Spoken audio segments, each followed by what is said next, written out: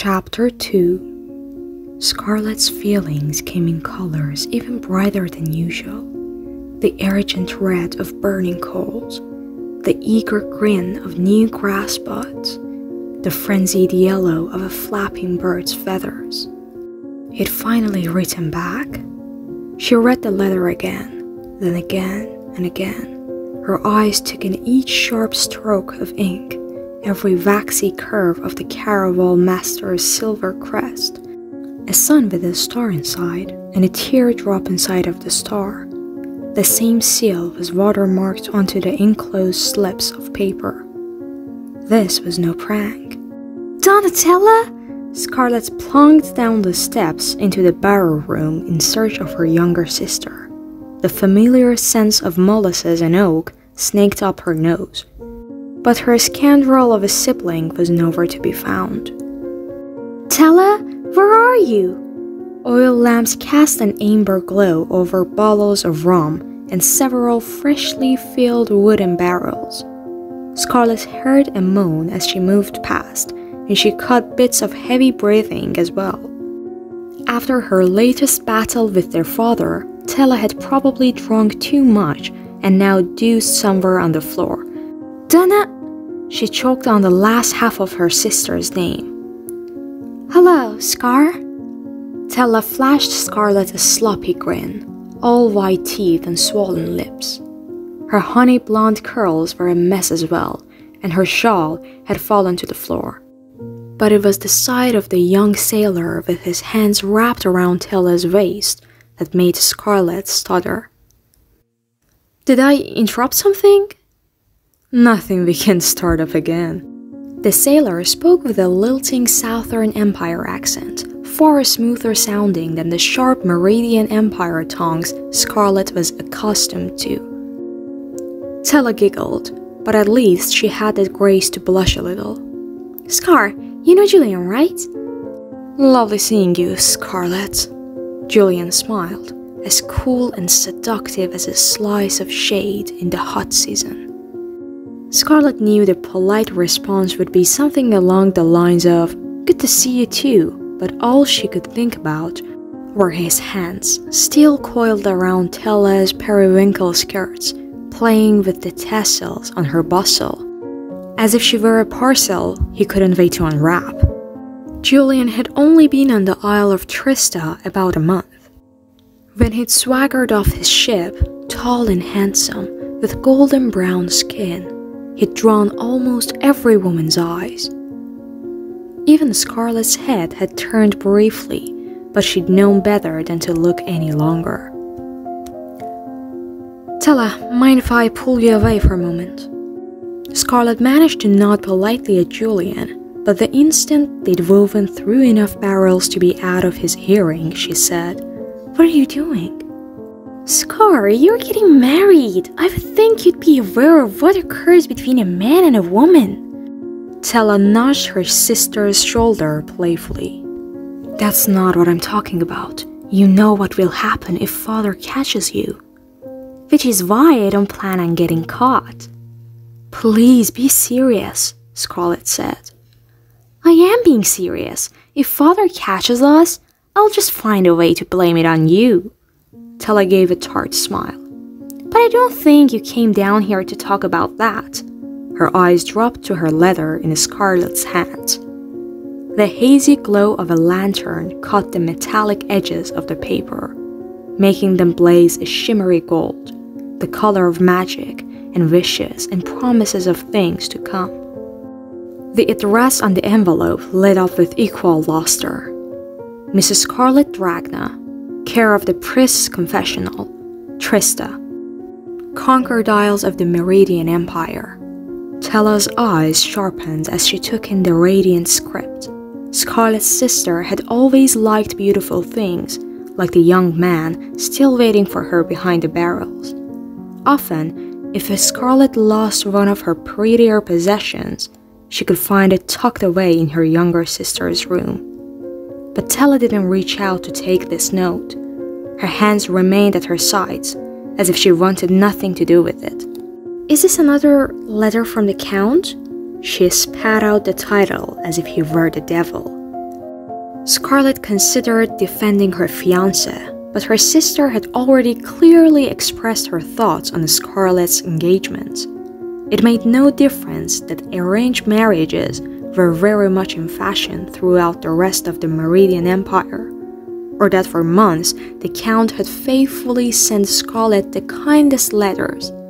Tella refused to understand how Scarlett could marry someone she'd never met in person. But wedding a man she'd never seen frightened Scarlett far less than the thought of staying on Trista. "Well," Tella pressed, "are you going to tell me what it is then?"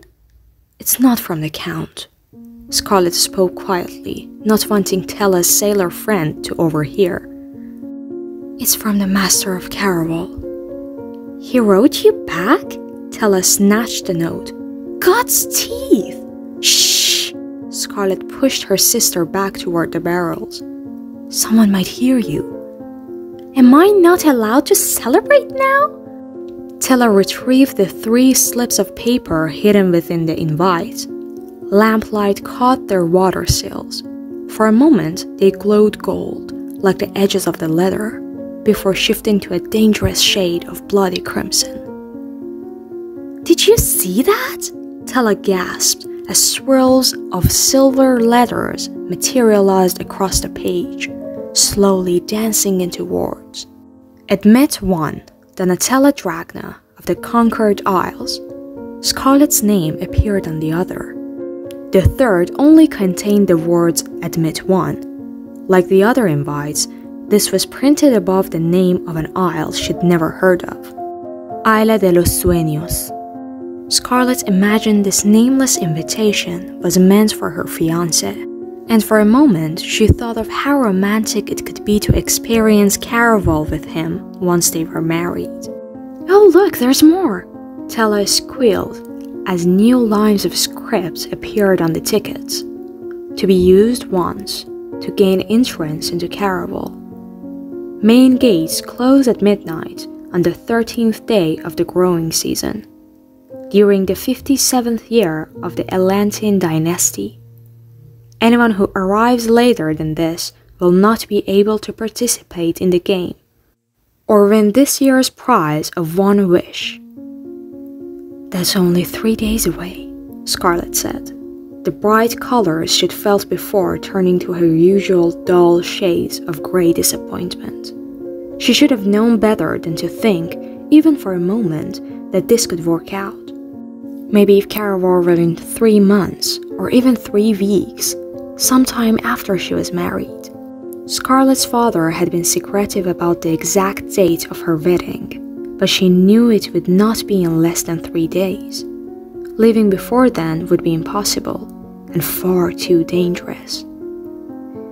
"But look at this year's prize," said Tella. "A wish." "I thought you didn't believe in wishes."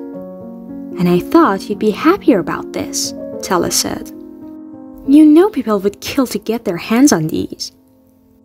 "Did you not see the part where he said we need to leave the isle?" No matter how badly Scarlett longed to go to the Caraval, she needed to get married even more. To make it in 3 days, we'd probably have to leave tomorrow. "Why do you think I'm so excited?" The glimmer in Tella's eyes grew brighter. When she was happy, the world turned shimmery, making Scarlett want to beam along with her and say yes to whatever her sister desired. But Scarlett had learned too well how treacherous it was to hope in something as elusive as a wish. Scarlett sharpened her voice, hating herself for being the one to crush her sister's joy. But better she than someone who would destroy even more than that. "Were you also drinking rum down here? Have you forgotten what father did the last time we tried to leave Trista?" Tella flinched. For a moment, she looked like the fragile girl she pretended so hard not to be. Then, just as quickly, her expression changed, pink lips curving once again, shifting from broken to unbreakable. "That was 2 years ago. We're smarter now." "We also have more to lose," Scarlett insisted.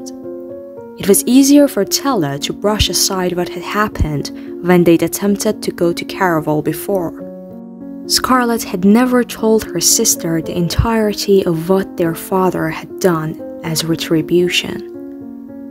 She'd not wanted Tella to live in that much fear, to constantly look over her shoulder, to know there were worse things than their father's standard forms of punishment. Don't tell me this is because you're afraid it will interfere with your wedding. Tella gripped the tickets tighter. Stop! Scarlett grabbed them back. You're going to crinkle their edges. And you're avoiding my question, Scarlett. Is this about your wedding? Of course not. It's about not being able to get off the island tomorrow. We don't even know where this other place is. I've never heard of Isla de los Sueños, but I know it's not one of the conquered isles. I know where it is. Julian stepped out from behind several rum barrels, flashing a smile that said he'd make no apologies for listening in on a private conversation. This doesn't concern you. Scarlett waved him away with her hand. Julian looked at her strangely, as if a girl had never dismissed him. I'm only trying to help. You've never heard of this isle because it's not part of the Meridian Empire. It's not ruled by any of the 5 empires.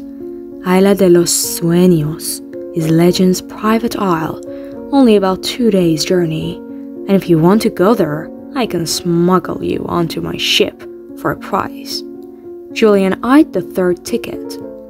Thick lashes lined his light brown eyes, just made for convincing girls to lift their skirts and open their arms. Tella's words about people who'd kill for the tickets echoed in Scarlett's mind. Julian might have had a charming face, but he also had that Southern Empire accent, and everyone knew the Southern Empire was a lawless place. No, Scarlett said. It's too dangerous if we get caught. Everything we do is dangerous.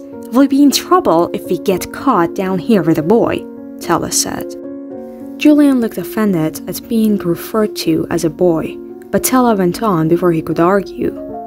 Nothing we do is safe, but this is worth the risk. You've waited your whole life for this, wished on every fallen star, prayed as every ship came into port that it would be that magical one carrying the mysterious Caraval performers. You want this even more than I do. Whatever you've heard about Caraval, it doesn't compare to the reality. It's more than just a game or a performance. It's the closest you'll ever find to magic in this world. Her grandmother's words played in Scarlett's head as she looked at the slips of paper in her hands. The Caraval stories she adored as a young girl never felt more real than they did in that moment. Scarlett always saw flashes of color attached to her strongest emotions, and for an instant, goldenrod desire lit up inside her. Briefly, Scarlett let herself imagine what it would be like to go to Legend's private isle, to play the game and win the wish. Freedom, choices, wonder, magic. A beautiful, ridiculous fantasy. And it was best to keep it that way. Wishes were about as real as unicorn. When she was younger, Scarlett had believed her nana's stories about Caraval's magic. But as she'd grown, she'd left those fairy tales behind. She'd never seen any proof that magic existed. Now it seemed far more likely that her nana's tales were the exaggerations of an old woman. A part of Scarlett still desperately wanted to experience the splendor of Caraval, but she knew better than to believe its magic would change her life. The only person capable of giving Scarlett or her sister a brand new life was Scarlett's fiancé, the Count. Now that they were no longer held up to the lamplight, the script on the tickets had vanished, and they looked almost ordinary again. Tella, we can't. It's too risky. If we try to leave the isle, Scarlett broke off as the stairs to the barrel room creaked.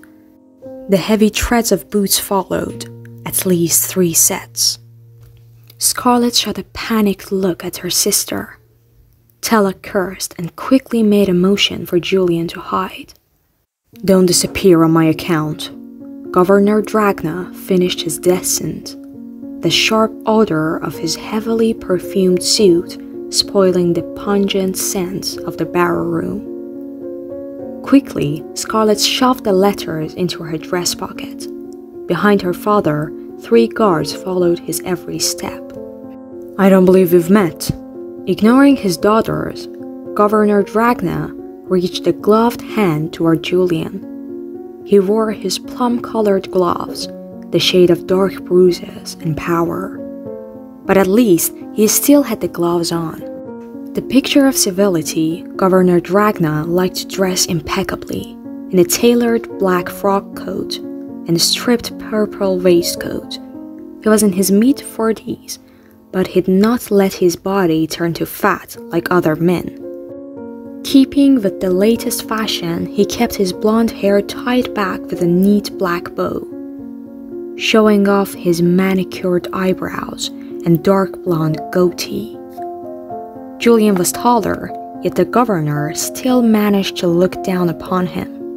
Scarlett could see her father appraising the sailor's patched brown coat and his loose breeches tucked into scuffed, knee-high boots. It said much about Julian's confidence that he didn't hesitate before offering the governor his own ungloved hand. "Good to meet you, sir. Julian Marrero." "Governor Marcelo Dragna." The men shook hands. Julian attempted to pull away, but the governor held on tight. "Julian, you must not be from this isle." This time, Julian did hesitate. "No, sir, I'm a sailor. First mate of El Beso Dorado." "So you're only passing through?" The governor smiled. "We like sailors here. It helps our economy. People are willing to pay a lot to dock here, and they spend more money while they visit. Now tell me, what did you think of my rum?" He waved his free hand around the barrel room. "I imagine that's what you were down here tasting." When Julian didn't answer right away, the governor pressed harder. "Was it not to your liking?" "No, sir. I mean, yes, sir," Julian corrected. "Everything I've tried is very good." "Including my daughters?" Scarlett tensed. "I can smell from your breath you weren't sipping any rum," said Governor Dragna. "And I know you weren't down here playing cards or saying prayers. So tell me, which of my daughters are you tasting?" "Oh, no, sir. You have it wrong." Julian shook his head, eyes widening as if he would never do something so dishonorable. "It was a Scarlett," Tella broke in. "I came down here and caught them in the act." "No," Scarlett cursed her foolish sister. "Father, she's lying. It was Tella, not me. I'm the one who caught them." Tella's face blazed red. "Scarlett, don't lie. You'll only make this worse." "I'm not lying. Father, it was Tella. Do you think I'd really do something like this? Weeks before my wedding?" "Father, don't listen to her," Tella interrupted. "I heard her whispering about how she thought it would help with her nerves before the wedding." "That's another lie." "Enough!" The governor turned to Julian, whose brown hand was still firmly grasped in his perfumed plum glove. "My daughters have the bad habit of being dishonest, but I'm sure you'll be more forthcoming. Now, tell me, young man, which of my daughters were you down here with?" "I think there's been some sort of mistake." "I don't make mistakes." Governor Dragna cut him off. "I'll give you one more chance to tell me the truth, or..."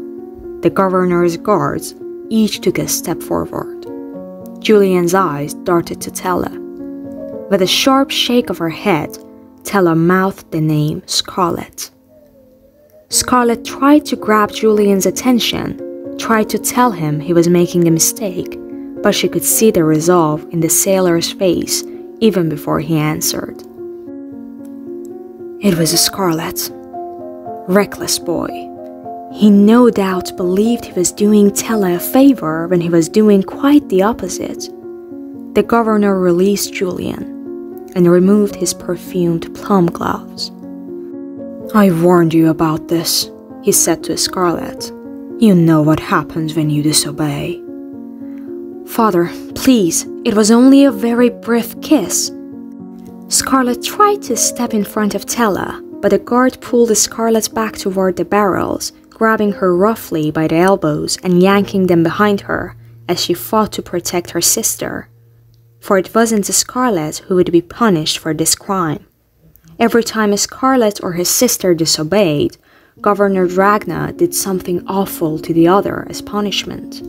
On his right hand, the governor wore 2 large rings, a square amethyst and a sharply pointed purple diamond. He twisted both of these around his fingers, then he pulled his hand back and struck Tella across the face. Don't!